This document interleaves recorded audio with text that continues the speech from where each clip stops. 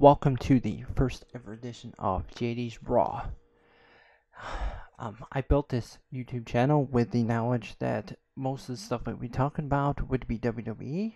I've gotten away from that, so I'm dedicating Mondays to JD's Raw. I will take each Monday and talk about the state of the WWE or anything that has to do with the WWE. Maybe throw in. No, not going to be. Stupid gorgeous scared me. Not going to be top 8s. Those are still going to be specific to my top 8s throughout the week. Tuesday through Friday. So the schedule will go like this. Sunday will be my podcast I put up. Mondays will be JD's Raw. Tuesday through Friday will be top 8s. Saturday will be Let's Talk. So I have a busy schedule and I'm gonna nail it. Today's JD's Raw is talking about Roman Reigns and the very missed opportunity they had when they brought him back from injury. He had been utilized as the top dog. Really need to get rid of that nickname.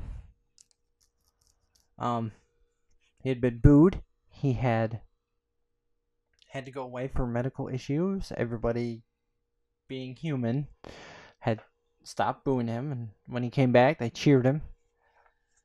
But they missed it. They missed it, turning him heel when he came back, aligning him with the Usos. I would have done that. I would have thrown him into... Now, see, I've thrown him into the championship mix as a bad guy. Had the Usos win the tag team champions, and then have Roman Reigns in the tag team picture. Have him being beat down.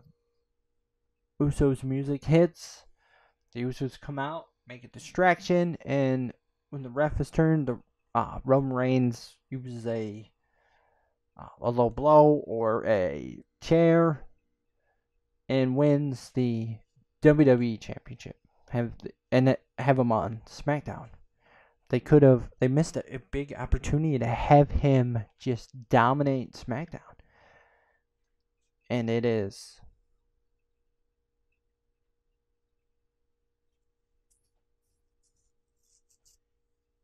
upsetting to see that he didn't get to do that.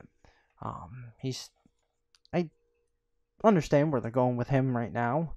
They are doing a mid card his thing with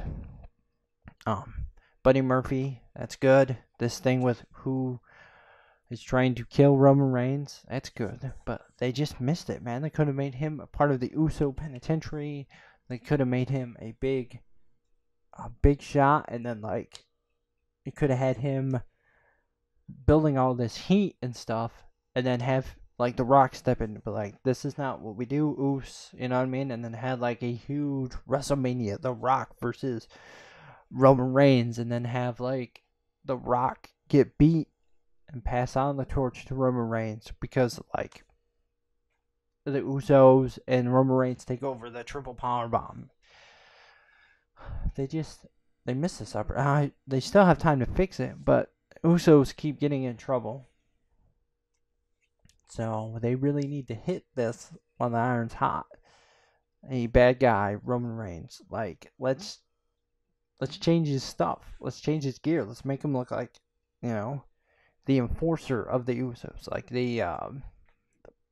Still wear the vest, but kind of change it more.